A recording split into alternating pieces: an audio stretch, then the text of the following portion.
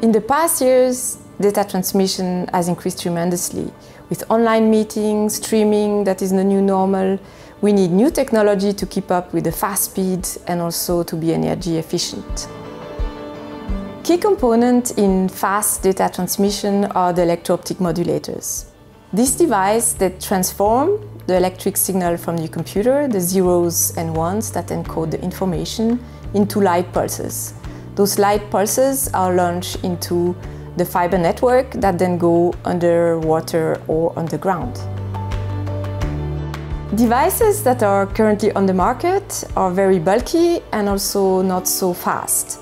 So one of the main challenges for optical modulator is to miniaturize them without introducing any losses, so with very high optical quality.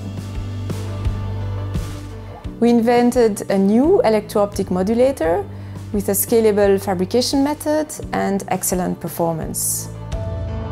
Our device is made of a multi-layer structure, and the top layer is lithium-niobate. Lithium-niobate is an electro-optic material, very robust and difficult to miniaturize.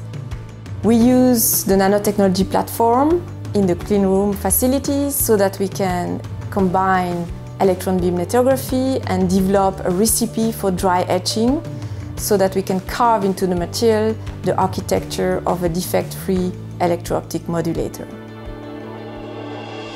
So we have successfully tested the performance of the miniaturized modulator in our laboratory, and it really exceeds the performance of the current bulky technology.